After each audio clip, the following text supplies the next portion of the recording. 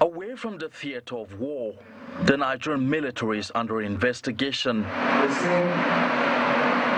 Reuters, a foreign media outlet, has accused Nigerian soldiers of carrying out a secret and systematic abortion program since 2013, in which they allegedly terminated at least 10,000 pregnancies of women rescued from the enclaves of Boko Haram fighters or their wives in the northeast region.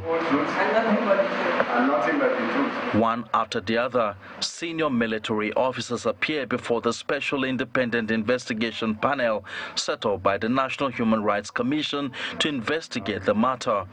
Women and soldiers described a room in Giwa Barracks where abortions took place, a 40 grey wall space like a hallway where women lay on floor mats amid cockroaches and mosquitoes.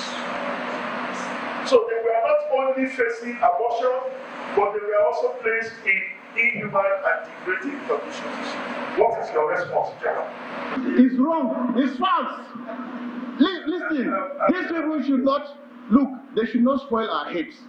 They should not discourage us from doing the job. Okay? Because they will sit down somewhere, Reuters. Look at the name, Reuters. Next to testify before the panel is the Chief of Defense Staff, General Lucky Irabo. He takes the oath before being quizzed by the panel.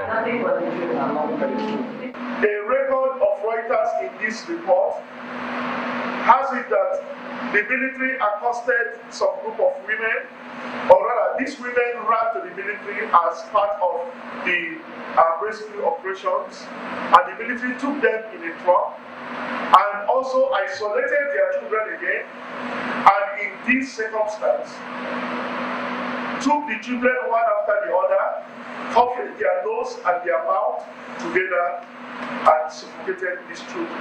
It is not the responsibility of the armed forces to begin to determine who is being stigmatized or who is not being stigmatized.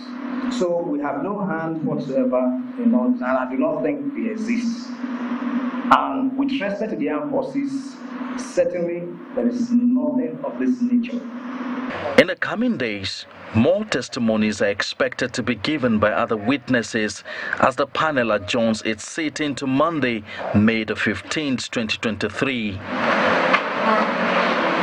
The two reports separately published by Reuters on 7th and 12th of December 2022 also accused the military of carrying out an operation codenamed Operation No Living Things, in which it allegedly massacred thousands of children in the northeast region.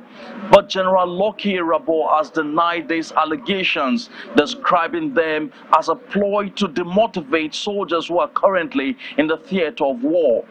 Nevertheless, the Special Independent Investigation Panel says it is determined to get to the root of the matter. Emperor Simon, Channels Television News.